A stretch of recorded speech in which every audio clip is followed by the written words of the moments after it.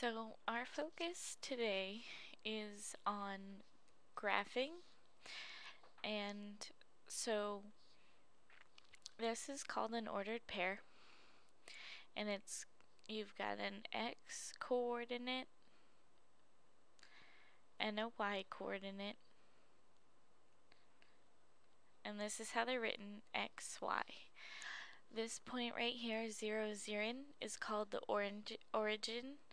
That's where the two set of axes, the x-axis and the y-axis meet at 0, 0. So first we're going to do some practice graphing. So remember, this is x comma y. So this is the x-axis, this is the y-axis. So we're at 0x, so we stay here and we move up. So we're here on the y-axis and we're going to go up 3. So 1, 2, 3. This is our first point. The next one is over 2. We have an x coordinate of positive 2, a y coordinate of negative 2. So that's our second point. 3, we go over 1, 2, 3, up 1, and then negative 1, down 1. Point 4.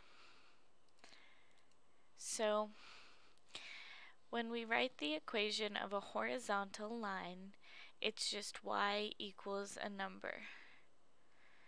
And for the vertical line, it's x equals a number. So we're going to write the equations for these lines. This is line 1, and this is line 2.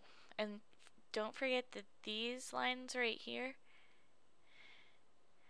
these are just the axes.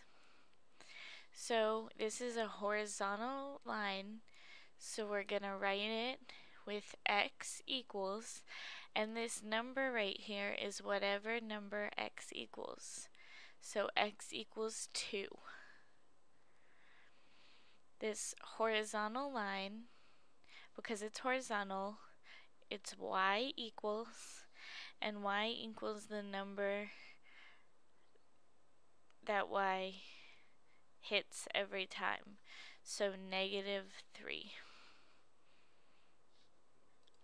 So the last thing we're going to talk about are points of intersection.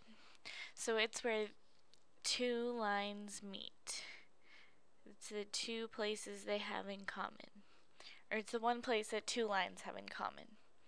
So this is point A, and we want to name the point using an ordered pair.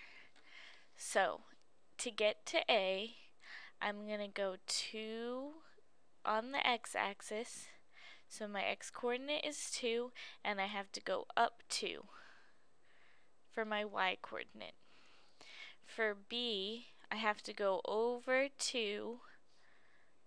So if I have to go left, this is negative 2, and up 2. And for C, I have to go over 2 to the left and down 2. And notice how, since this is a y equals a number, the y's were the same, and this was x equals a number, so for these two, the x's were the same. So that was just a quick review of graphing. It's going to help us for our next video, where we're going to talk about the distance formula.